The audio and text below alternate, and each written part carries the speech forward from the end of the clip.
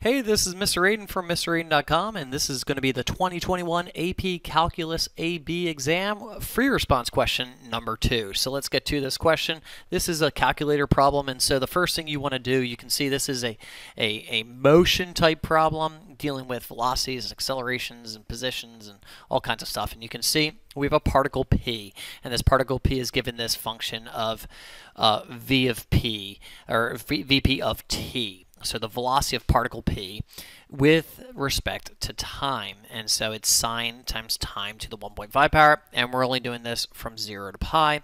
We know at time equals 0, the particle p's position is x is equal to 5. So the first thing I did in my calculator was I defined these functions. So I defined f of x as your v of p, or v of particle p with respect to time, and I call this sine of x to the 1.5 power. And so this is what I defined for f of x. Then I defined g of x in my calculator. I always like to define these functions as g of x and f of x. It just works out a little bit easier in my calculator. I don't have any problems, but the g of x is equal to the v of particle q with respect to time, and that is x minus 1.8 times 1.25 to the x power. And again, that's going from 0 to pi. But at time is equal to 0, particle q is at a different position. And I want to find the positions at time equals 1. So if I want to find the position of particle p, I need to start with this 5 where particle p started, plus the integral from 0 to 1, because it starts at 0, it goes to time is equal to 1, of f of x dx. Of course, you could put integral from 0 to 1 of vp of t dt, and you could have done that. This worked out in my calculator as 5.37066.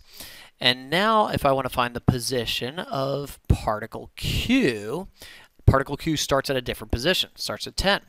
And we're going from 0 to 1, but I called this g of x dx. And of course, you can call it v of t for something else, and for particle q, and it's 8.56435. If I was just finding the displacement, all I would need is these integrals right here. But because I'm finding the position, I take the displacement plus the initial position, and that always gives me what position my particles are at. If I wanted to find just the distance, I would do the absolute value. And so that is the 3 types of motion type problems, to find either position, distance, or of course displacement. Now we move to part B, which is, are the particles p and q moving towards each other or away from each other? And I have to explain our reasoning.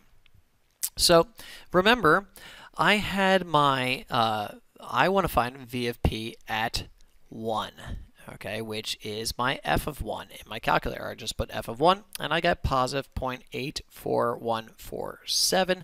That means the velocity of particle p is moving in the positive direction. And then I can find v of q, the velocity of q, at 1, and which is my g of 1, and I get negative 1. So the particle q is moving in the negative direction. Now let's think of where these particles are at. So what do we know? We know at time is equal to 1. What do we know about particle p? Particle p is at a position of positive 5.37066. We've gone up from part A, and it's moving in the positive direction. Okay. Now particle Q is at a different position. Okay. Particle Q is at a position at 1. It's at a position of positive 8.56435. It's further down the line. And it is moving, what did I find? In the negative direction, because it has a negative velocity. What can we conclude between these two things is that my two particles are moving towards each other. Boom shakalaka. Okay. Now let's go to part C. Part C is now finding the acceleration. So we found the integral, which was the position, or the displacement. We found what's happening in the velocities. Now we're going to do the acceleration, which the acceleration is, of course, going to be the derivative. So we want to find the acceleration of particle Q at time is equal to 1. So what do we have to do? We have to do the derivative with respect to time of v of q, remember we're doing particle q, of t, or you could do d of dx of my f of x, sorry, not f of x, g of x, because I define the q as g of x. I got to make sure I do that correctly in my calculator, and I end up getting positive 1.026856, okay? And so that is the acceleration. Now, they ask, is the speed increasing or decreasing? Okay, is the speed increasing or decreasing? Well, what do we know? Remember the velocity of particle q at 1 was -1. So you can see these signs are not the same, which means the speed is decreasing. The speed is decreasing. So speed is increasing if the acceleration and velocity signs are going to be the same. Speed is decreasing because the acceleration at 1 is a positive value and the velocity at 1 is a negative value. And so that is your reasoning, okay? That is explaining your reasoning using quantitative means. And now, last but not least, we want to find the total distance of particle p. And so, when we find distance, we want to take the integral.